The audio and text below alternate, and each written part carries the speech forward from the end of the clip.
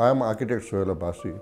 I graduated and did my architecture in 1968, and since then I'm into private practice. My life basically has, my professional life basically has three phases. One was the first 7 years where I worked with a group of engineers as their partner, as an architect partner. And that was my first phase of my professional life. The second phase was when I started working on my own, and then joined by another architect, and then joined by a third architect. So my firm was at that time Suhail, Shahid and Pasha, which Pasha basically, Shahid left the partnership, and myself and Pasha went on for almost 20 years. And then in around year 2000 we fell apart. And since then I'm working with my son as my partner. The name of my firm is now Suhail and Fawad.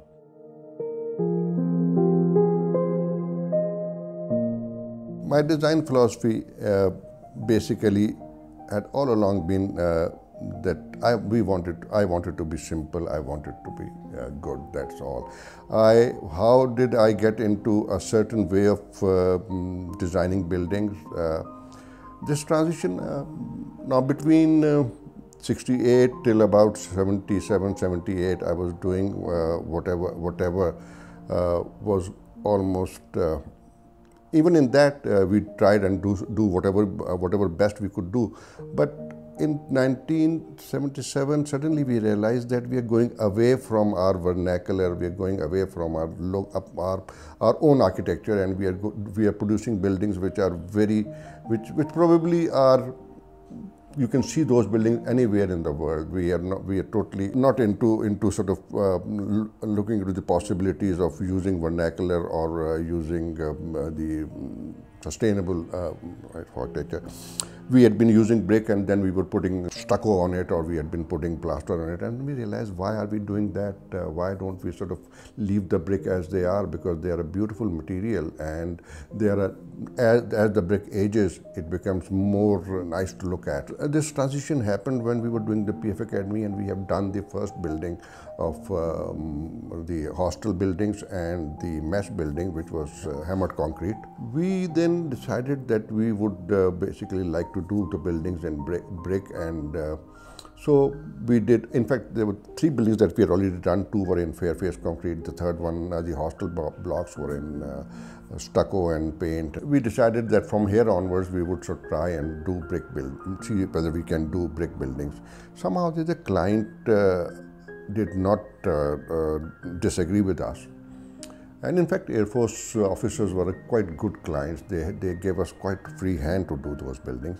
So that is when we started thinking of doing the buildings in brick. And we did a couple of buildings in PF Academy, Rasalpur, where we did some buildings purely in brick and as fair face brick, which was sort of, and then there were some buildings which we thought would doing it completely in brick would probably would not be possible. So we tried this mix of bricks and concrete. This is what was our first journey into sort of architecture, what I had been sort of doing for the last so many years. But the fact is that I am not really. I would still like to sort of experiment with other materials. I'm not rejecting other materials. I'm not rejecting. I only take the spirit of the old. I do not want to sort of reproduce 1850 architecture.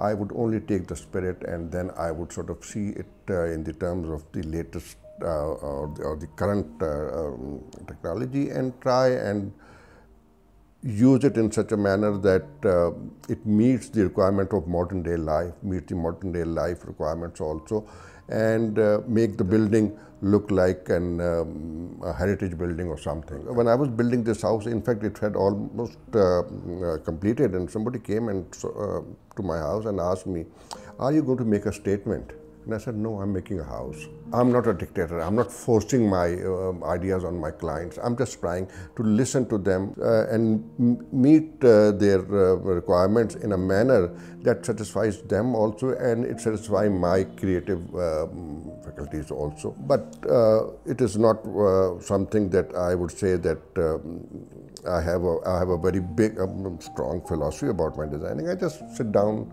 pick up a piece of paper. Let me tell you, I'm still an old-timer. I still enjoy having a piece of paper in front of me, having a pencil, a couple of pencils with me, and some colored markers, and then I would like to sort of sketch it with pencil. Got this plot in 1994. Bought it. I used to live on the same road in F10 area, my area, and I used to come walking. I used to walk almost about 2-3 kilometers or 4 kilometers per day. So I just walked to this place, and I liked this plot, and I stood here and I said, I want to buy this plot. So I asked somebody to sort of get me this plot. So he came. He gave me a price which I said, no, it's too high. And then the man disappeared, and after some time I called him and said, okay, what happened? He said, that plot is sold. And I was furious with myself that only for a couple of thousand, maybe I would think it was more than 100,000 rupees or something, that I just let it go. And I just again came walking and stood here. It was a mound. It was a mound. The plot itself was higher than the road. I just climbed the mound, stood here. It was around the same time, 5:30 in the evening, and I looked at the skies and said, oh God, you can't do this to me. I want this plot. And I just went home after saying all this. I do not know what else I said, but I just complained. Strange.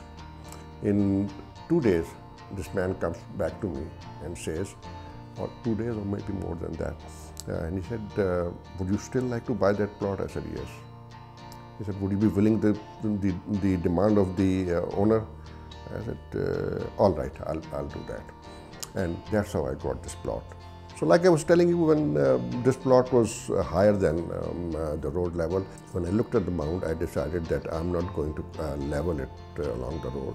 My plot is open at the back, and there is an extra area was available, and there was a sheer drop of about 45-50 feet. And there was a beautiful, clean water stream or nala or whatever we may call it, ravine. And standing at about 50 feet height, I could see कछुए भी नजर आते थे ऊपर से, and it was such a nice, clean water. So I thought, this is the view that I have to open my house to. That was one. One was the plot itself, the configuration of the plot. The second one was my desire to open my house towards the back, because I realized being on the main road, there will be a lot of traffic, there will be a lot of noise, there will be a lot of dust. So, and at the same time, this side offered me much better views. It offered me green views, and then beyond green I had Margala rain. I had known exactly between this and between my plot and the next development, there is a plot underneath, but that is going to be a girls' college, which would be built whenever it would be built. So that didn't bother me. So that was the other reason. The third one was that I wanted my house to be all around me. And so I decided that wherever I stand, wherever I am, I can see the whole house around me. I didn't want my house to be to be such that if I go into certain part of my house, then I'm totally cut off from rest of the house. So that was the other reason.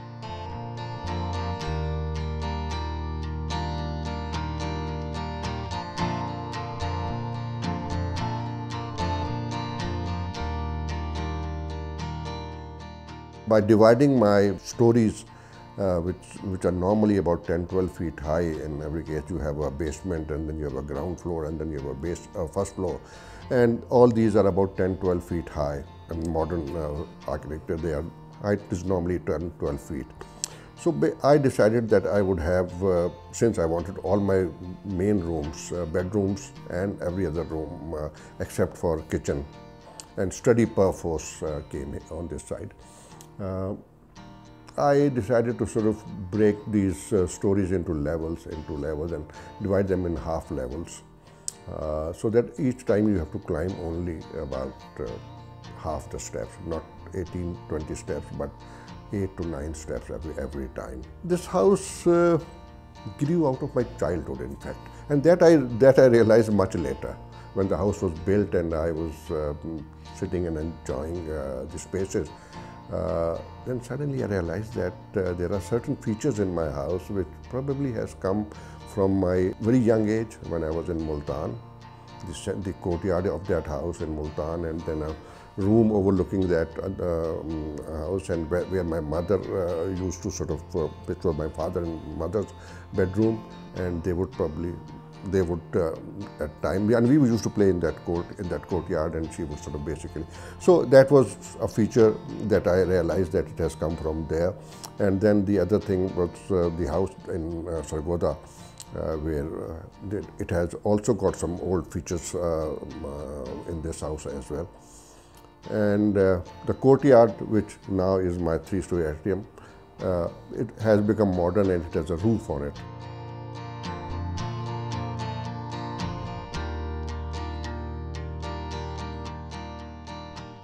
To me, the house has to have a mystery about it. It must reveal itself in a very slow manner. And then every time you sort of see something, that it should give you a totally different feel about the whole house.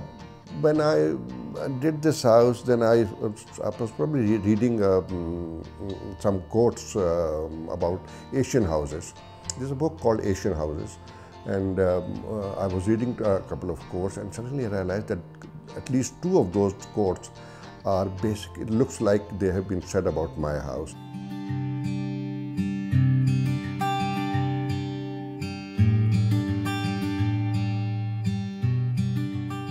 Two projects done by me in recent past now being shown.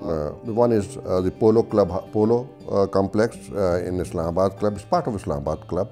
Somehow there is something which is, there is no architectonics involved in it. It's a very down-to-earth sort of a project. I was not designing the buildings for humans. I was designing that complex for horses. So we had to sort of basically try understand how does the whole thing work. So we had lots of interviews with the polo players, and I realized polo is totally different than riding or racing.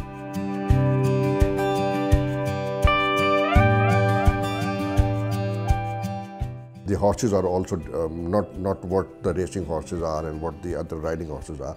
Anyway, we did our research, lot of research. The site was a very difficult one. It was all undulating land leading towards water body or nala at the back. I think the first thing was club wanted that building to be that complex to be of international level, so that they could invite international players all over the world to come and play in Pakistan. And so they decided to have, at least on paper, an international personality who is known for designing of polo complexes. He's not an architect. He was not an architect. He was only a polo player who then later on turned into designing polo complexes. But before he came to Pakistan, he was called to Pakistan, and before he came with his associates, we had developed the basic concept of the whole thing. We had laid down everything, that where the main polo field would be, then how would the arena be, and where would we have the stables and other thing for the. And when he came, he looked at it and he said, well, I think they have, whatever they have done is all absolutely correct. There's no, but in any case, they were helpful in the sense that they told us quite a few things about how these grounds are to be sort of grassed, what sort of a grass we would need, what sort of facilities we would require in the buildings that we would make, the corrals where the horses would be, or the stables, which is slightly more elaborate than corral. Corral is also part of like a stable, but open from all sides. And stable is sort of more like a closed sort of a thing. And then we had to have with the players, the horse groomers also come. There has to be an accommodation for them also. it was really something that was new, but at the same time very exciting to work on. And it doesn't have to, you didn't have to go into architectonics. There was no glass involved, there was no elaborate architectural details were required. It was only doing things in a very simple manner. We chose brick, we thought, and our clients were also very keen that whatever we do, in fact, in the other projects also, they wanted us to give them maintenance-free buildings, and we sort of said, okay, we'll do that, but in that case, we'll do brick buildings. So that is the only thing that probably we did. But I am sure it's like something which has got a very rural setting. Once you go there, you would realize that all over it's a green area, lots of grass, trees, levels, water, and suddenly there are horses moving around, and then some brick buildings which have a very rural nature. It's not something that one can say a very modern urban development. So I think this is one of the buildings or one of the design projects that I call one of my favorite projects.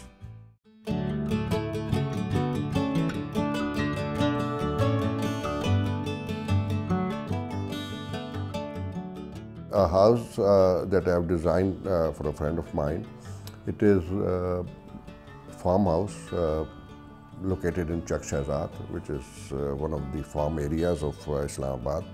The house has been designed basically for a very small family at this point of time, because there are only three of them, one of their daughters, and two of them, and the rest of their children are not in Pakistan, or they are elsewhere.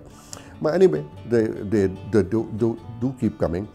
Again, this house, when I decided to do it, I thought I would maybe Polo was still fresh in my mind, and since I had suddenly developed I thought that is one of my favorite designs. I thought that sort of a rural setting I would like to bring into this house also. There were certain things which sort of compelled me to design, which sort of forced me to design this house in a certain manner. One was that it had to be a single-story house, allowed only 4,900 square foot of area, and that too into small components of things. They were not, so I just randomly placed all these blocks, and then I just realized that how I'm going to connect them later on when they turn into a house, because the blocks were basically meant, according to CDA's requirement, meant for something else. They were either a machinery shed or it was something else. That was basically hoodwinking. That was just getting it approved and then build whatever you want to build. So once we did that, the CDA gave us a permission to start the construction. Then I sat down and connected all those things. Now, what happened in that was that because of that plan, I had certain courtyards just happened just like that. And then I realized that I need to sort of work around those courtyards, and the whole house has to sort of follow the type of architecture that existed long time ago, the courtyard houses. Not really something which is very modern and very centrally air-conditioned and everything happening inside, and outside are very fancy lawns or things like that. So that's how this courtyard houses. There were two courtyards, one large one, the other one was small inside courtyard, and the whole house are sort of basically grouped around that. Again, I think it is something that I probably picked up from our vernacular, from our indigenous architecture. The house was supposed to be all in brick finished, but I think my client probably had some financial constraints. So then at that time I made a few changes in that house and turned it into a part of brickwork was removed, and it was finished with stucco, and then some elements which I thought cannot be done other than in brick. Those I still finished them in brick, and this house I think has got a very nice feel about it.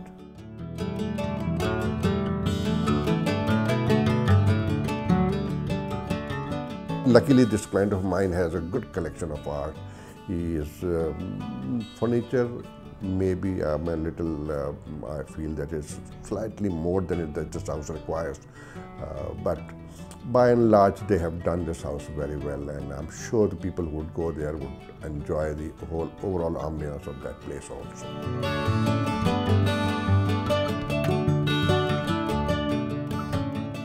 Architectural courses in all the schools have now become more theoretical, and there is a practical aspect. Now, architecture, like I told you, the design and drawings are only the tools. It is the buildability, how you build and how what do you know the construction process of a building. That's also a very important part of education.